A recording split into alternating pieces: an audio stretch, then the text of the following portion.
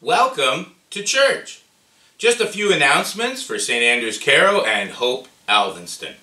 Fund script orders are in, and so most can be picked up today. They came in later this week. I guess they were held up with Thanksgiving. Youth groups. We did not get to go to the corn maze as a joint youth group between the two churches because of the tornado watches and warnings and the downpour of rain on Friday. So we're going to try and do that next Friday, the 30th of October. Members, contact me for details. Hope Youth Group will again meet at Thursday at 6 p.m. online. And the next meeting for St. Andrew's Carrow will be Monday, November 2nd, just after, the Monday after our trip to the corn maze. I am on vacation this week, so I'm just helping out here with the online service. But Bryan Aiken will be speaking today, October 25th, and then next week it's going to be Marie McNally. Carrow Pies orders. This is the last day you can order pies for $12 each, apple pies from the Carrow Church. So if you want to get those orders in, you need to get them in today. Hope Drive-Thru Turkey Supper is happening on Wednesday, November 7th.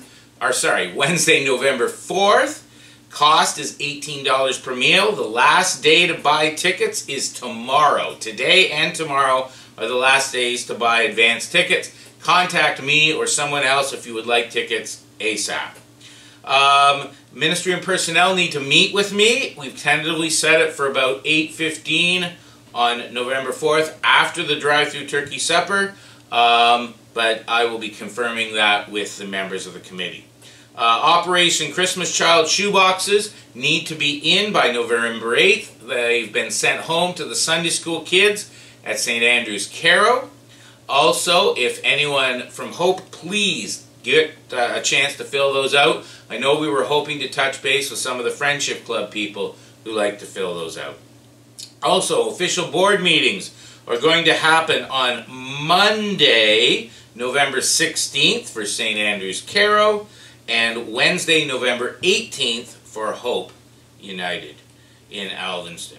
White gift service, we are going to collect for Christmas for everyone as usual, and the food is not so much the issue, but gifts to have in time to be sterilized and given out for Christmas for everyone in time. We've had to move up our day to November 22nd for our white gift service. So if you'd like to make donations to Christmas for everyone, you need to do that on November 22nd. I believe that's all the announcements at this time, so let us prepare to worship God today.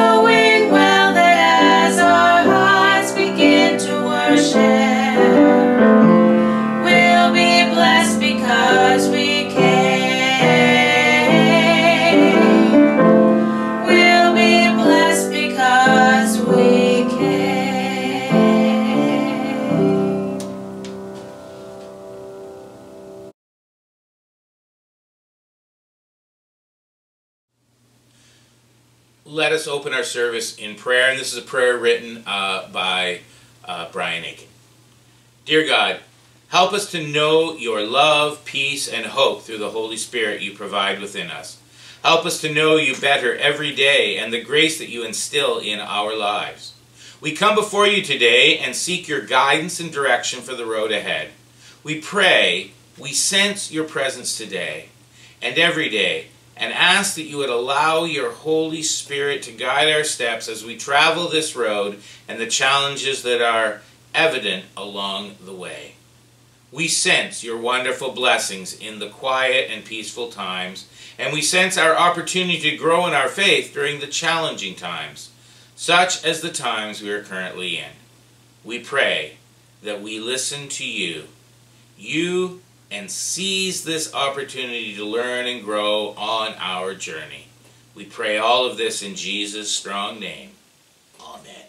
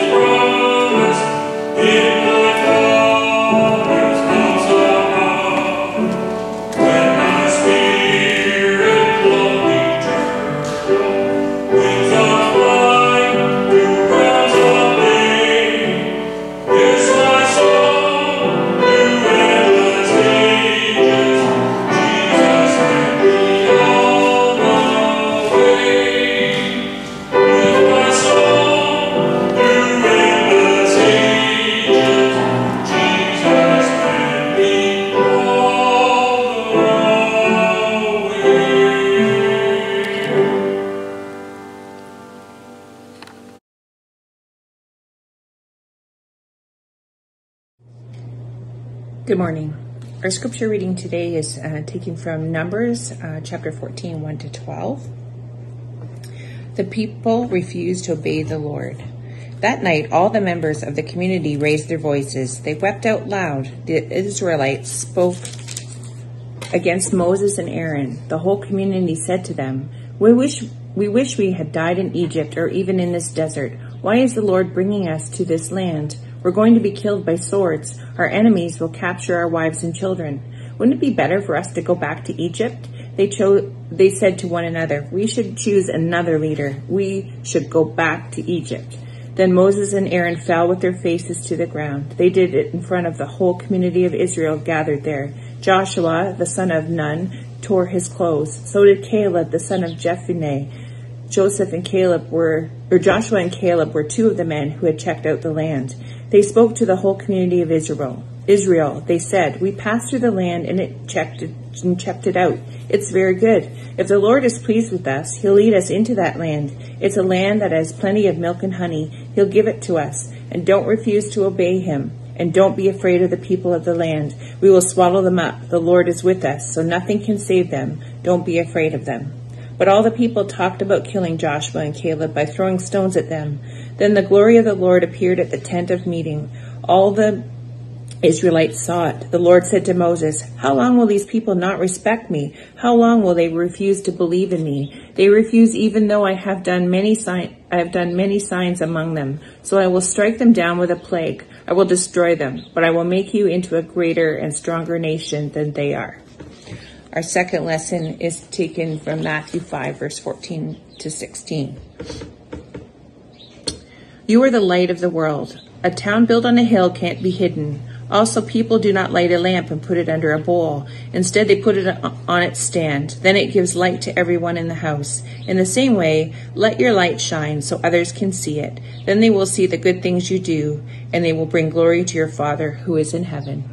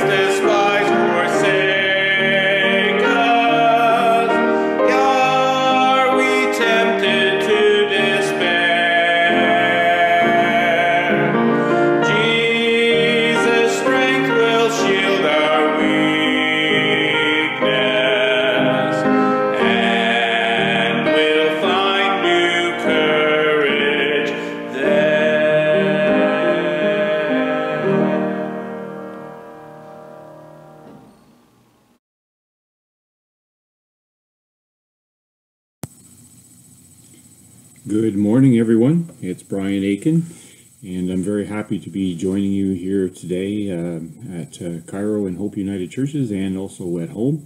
It's certainly a blessing to be able to do so and an honor.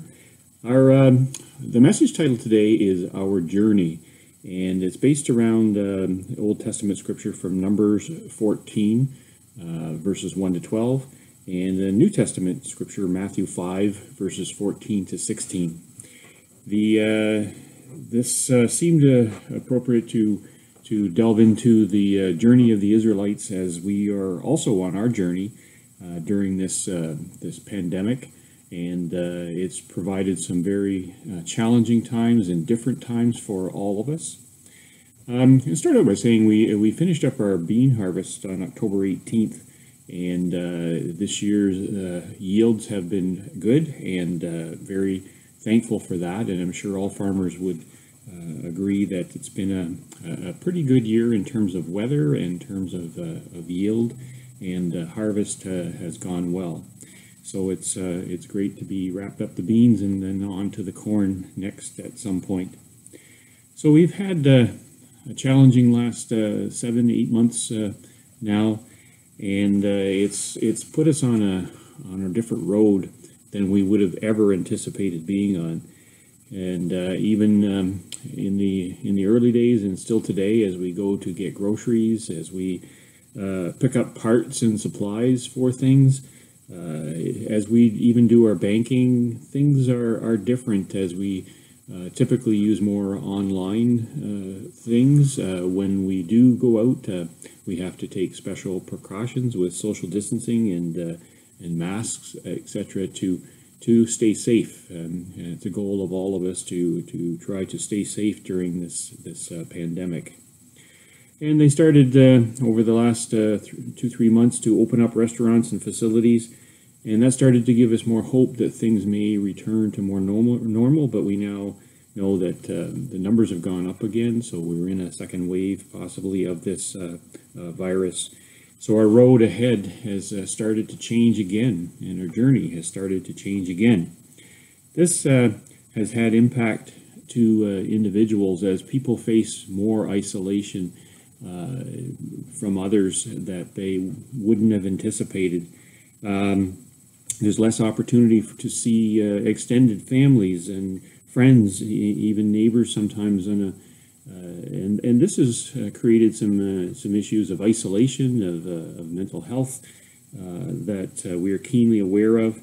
And I know even myself, I have felt some of the effects of just don't see as many people as we used to, and when you do go out, it's not as much social as it used to be. So it's had some impacts. It's also had an impact to the churches as many churches are facing different modes of delivery. Some still have closed doors. Some are open and doing things like this, having some opportunity for sharing in other ways. So it's impacted church givings, it's impacted outreach, because it's very difficult to do the social events, impossible to do the social events we used to do now. And we also keenly miss the fellowship of believers as we come together. We're not all together anymore typically. And when we are, things are different. So prayerfully, though, it hasn't had an impact on our faith. Our road ahead seems full of unprecedented challenges. Now, I'm sure the Spanish flu pandemic way back had some similar challenges, but in our lifetimes, this is very unique and very different. So let's look at another journey today. Let's look at the Israelites' exodus out of Egypt and the challenges of their road. In Exodus 14, the Israelites witnessed the miracle of the crossing of the Red Sea and their enemy being crushed behind them. They followed that with singing and dancing and rejoicing, and what a boost to their faith it must have been. Can you imagine what it would have been like to have crossed a sea on dry ground and to have witnessed that? And how evident God would have been to those people at that time. And it would be an amazing time of rejoicing and faith building. So they were on the road then to the promised land, and they were filled with joy. But right away, the Israelites started to grumble about their journey. In the desert, sure, they complained about the lack of water. And they said this many times, why has God brought us into the desert to die? Common theme in their grumbling. God directs Moses to throw a piece of wood into bitter water, which made it sweet and drinkable. So, assuming maybe it was salt water, that when he threw the wood in, it became drinkable water after that. In the desert of Elam, God provides them with 12 wonderful springs of water to drink from. In the desert Sin, they complained about the lack of food. Some of their supplies were running out.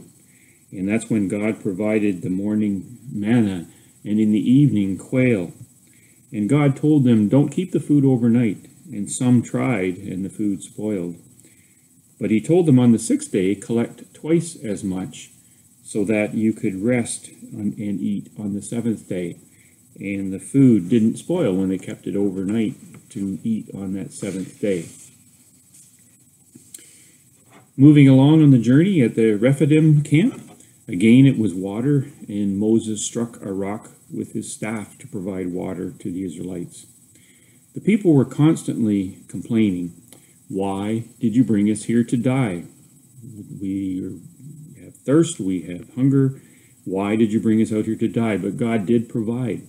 So this angered God, and Moses was constantly pleading with God on behalf of the Israelites. And he would often say this, what would the Egyptians think if the people perish and you brought them into the desert and they perished? And so he would reason with God, which is interesting in itself. Also at Rephidim was the first battle with the Amalekites, and Joshua led that battle. And this is where Moses held up his staff over his head, and God helped the Israelites defeat the Amalekites. Aaron and Hur had to hold up Moses' arms when he got so tired he couldn't hold the staff, because if it started to fall, they would start to lose the battle. So God was with them.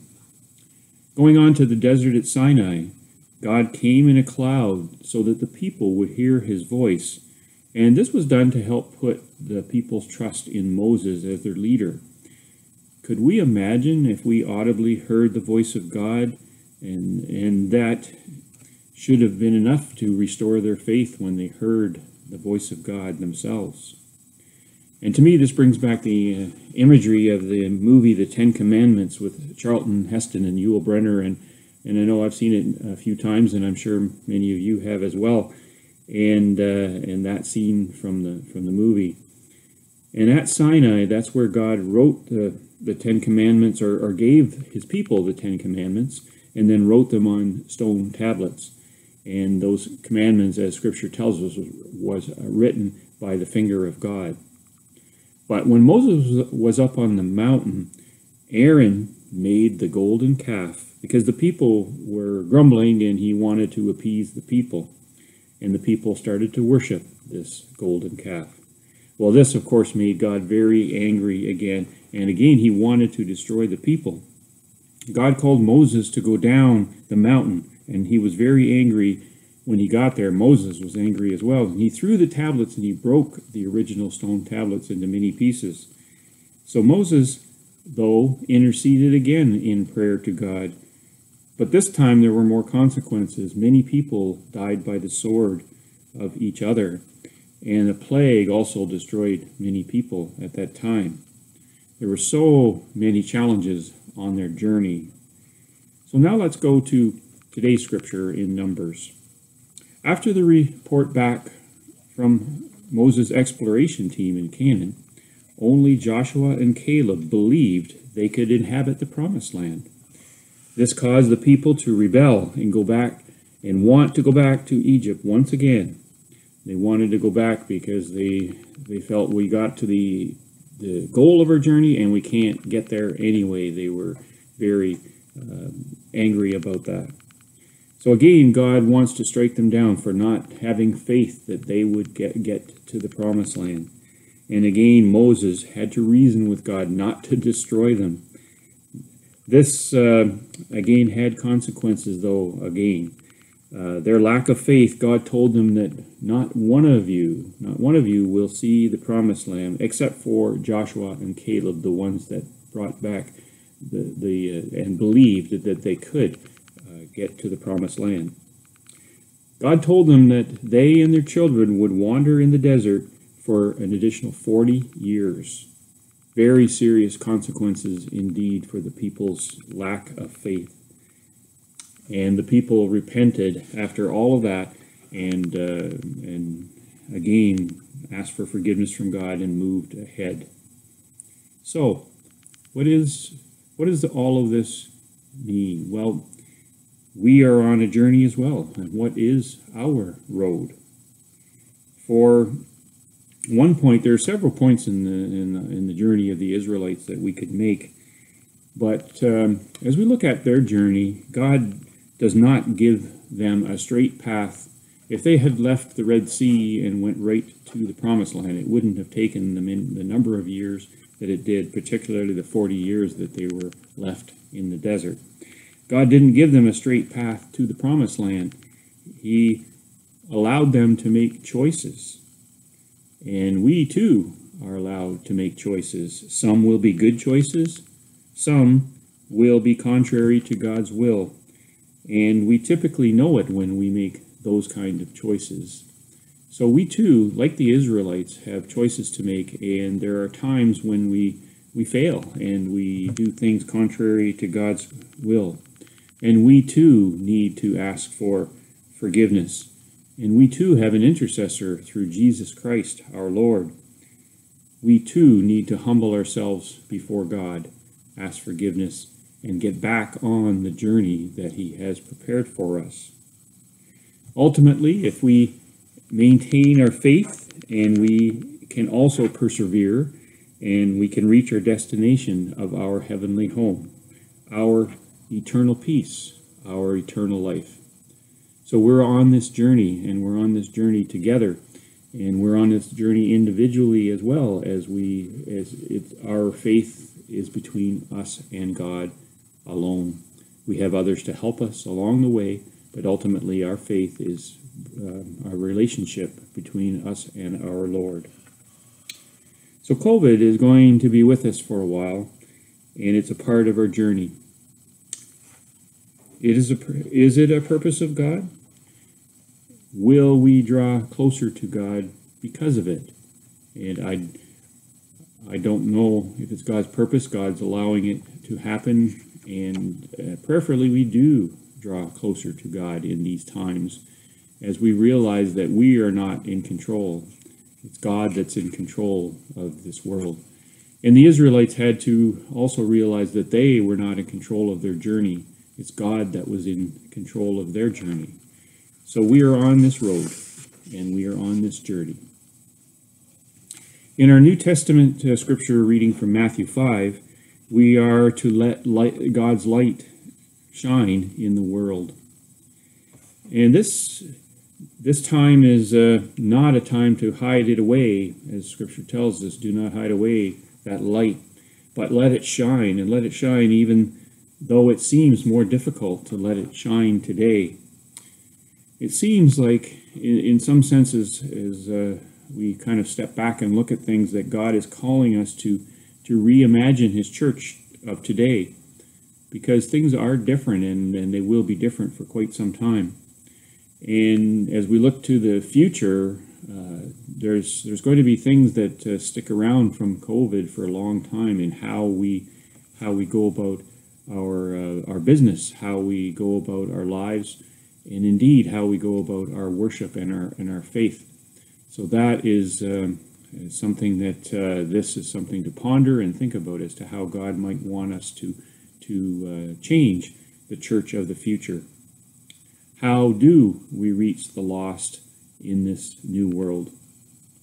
How do we serve God in our communities and in the world during these challenging times? There are still ways that we can do that.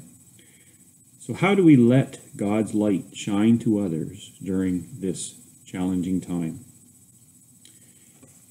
And I'm sitting here this morning, and it's about 6 a.m.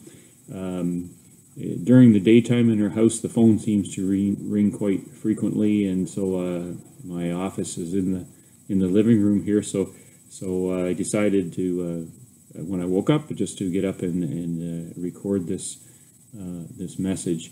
And I think that it's a wonderful, peaceful time also to meditate on God's Word and to seek His wisdom and His guidance.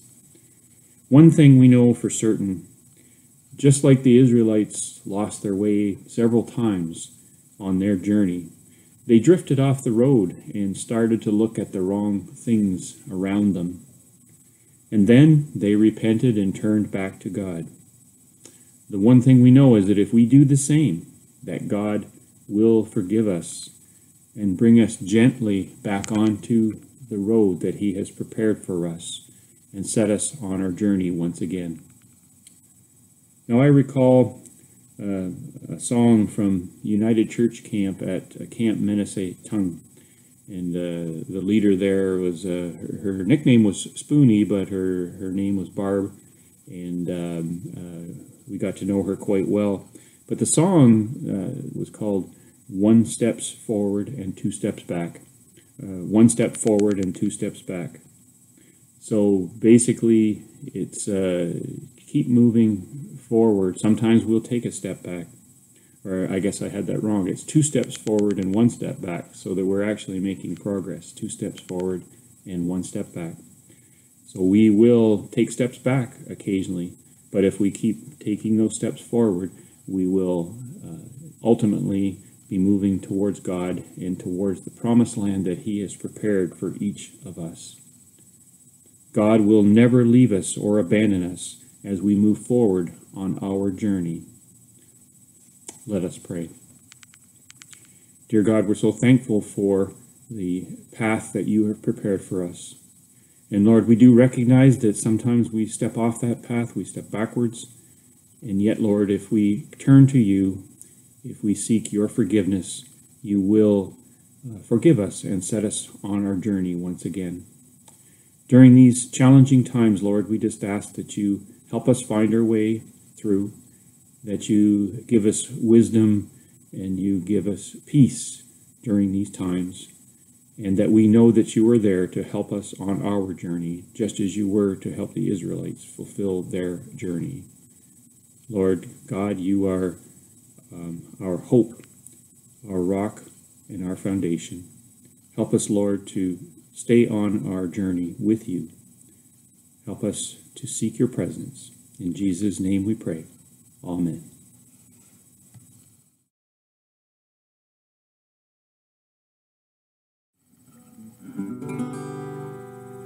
I typically sing a song after the message, and so recording this as well in case people would like to hear this at home. This song seemed to fit with the message of our journey today, as it's talking about the Lord taking our hand and leading us on our journey.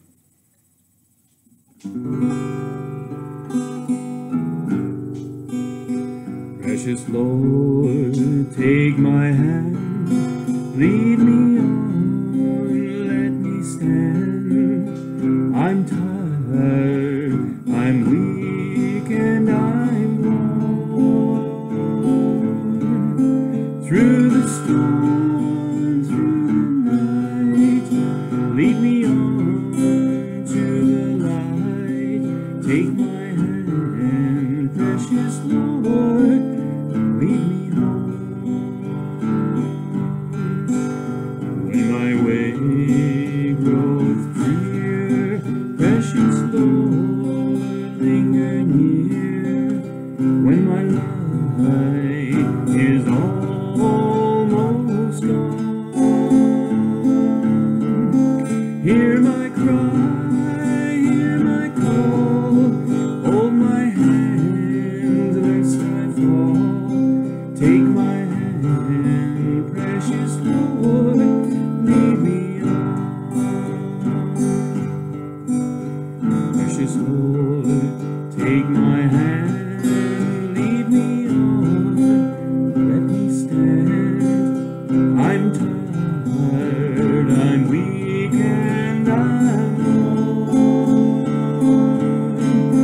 Through the storm, through the night, lead me on to the light. Precious Lord, take my hand, lead me home. When my work here is done and my race here is run, let me see by the light thou hast shown that fair city where the lantern is the light. Take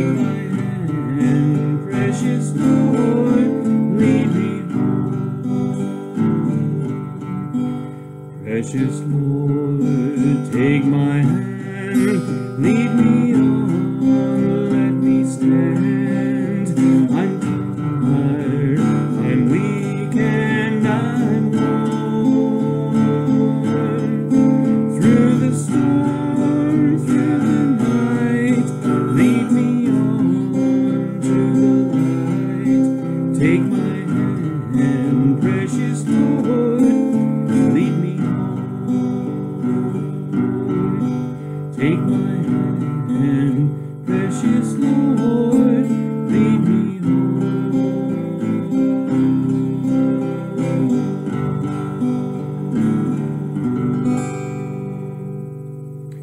Amen.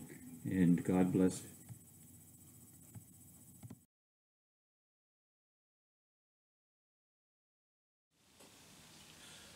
Let us pray. Our Lord and our God, we gather into your presence seeking your help. And as we listen to the news, we hear about the increasing number of cases across the province of COVID-19. Even in our own county, the numbers have gone up. Now they are starting to reduce again and get back into only a few cases. But Lord, I pray that you would guide us through this time. Give us individually wisdom on how to navigate this time. And not get angry and bitter about what we can't do, but focus on what we can do and to do it as creatively as possible. God, we pray that you not only be with us as individuals, but with our government leaders, federally, provincially, and municipally, as they navigate this virus and all the other responsibilities they have to deal with. We continue to pray for our schools, that they would be safe and effective places to learn. I know from talking to some of the students, they're finding that school isn't as bad as they thought it was going to be. Help all of us to have the creativity and resourcefulness needed to adapt to these challenging times. God bless and protect our students in elementary, secondary, and even post-secondary education. We also pray for those who are having celebrations, whether it's birthdays or anniversaries. May they creatively figure out ways to celebrate. And we pray for those who are stressed out by these challenging and trying times. Give them peace and strength, we pray. Meanwhile, God, we continue to pray for our two churches of St. Andrew's, Caro, and Hope.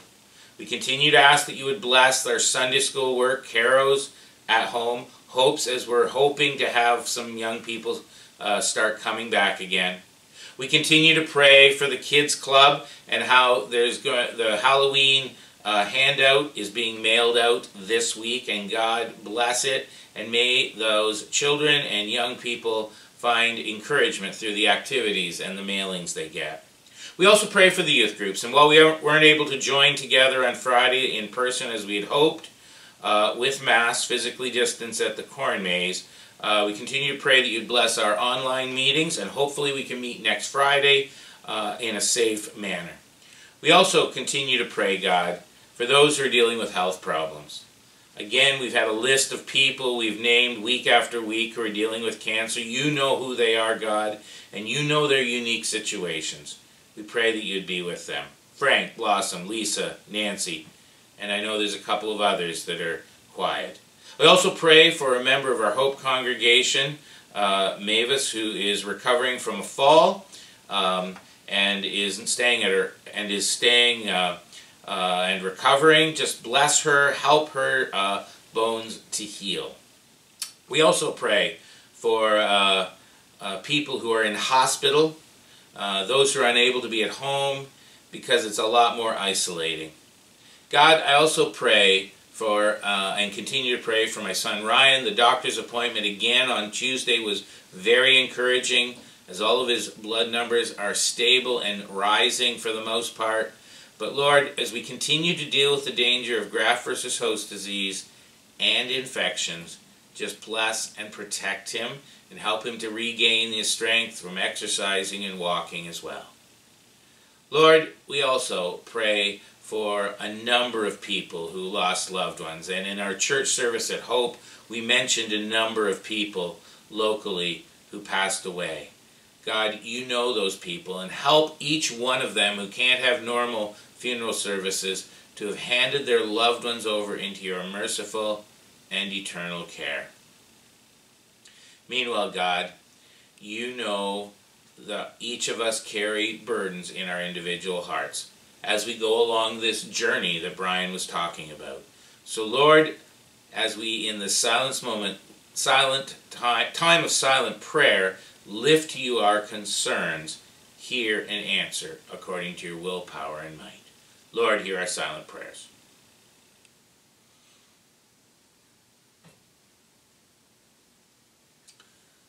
We thank you, God, for hearing, for answering, and for leading us through our journey.